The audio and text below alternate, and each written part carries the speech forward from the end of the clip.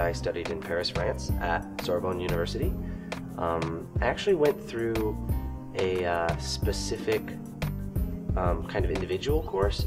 I didn't actually go with any packaged program. I just kind of hopped on a plane and went and applied on my own. I had friends from everywhere in the world. You know, we'd have potluck sometimes, and they would say, okay, bring a dish from your country. And I'm thinking, well, I could practically bring anything and it would work. But I usually went with fried chicken and biscuits. Biscuits, I mean, they're like the best thing in the world, right? But it's kind of like you get to share little pieces of your life and of your culture that you don't even realize how unique they are until you go abroad and you see these things, and it's like, wow, like there are really, really special small things in your life that you get to share with people who you might only see once, but you become such great friends so quickly because you're in a situation where everyone's trying to meet new people.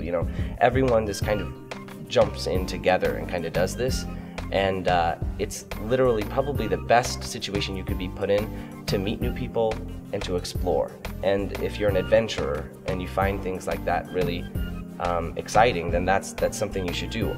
It was beautiful for about the first 2 weeks I was there, and I went to my school to register, and I sat down at a little cafe and I ordered a croque monsieur, which is a sandwich with some like Swiss cheese and ham on it, and just kind of sat there. It was beautiful. The fountain is a little square with people walking by and the school kids going to school, and it was yeah, that was kind of like one of those moments where you sit there and you're like, I couldn't be happier that I made this decision.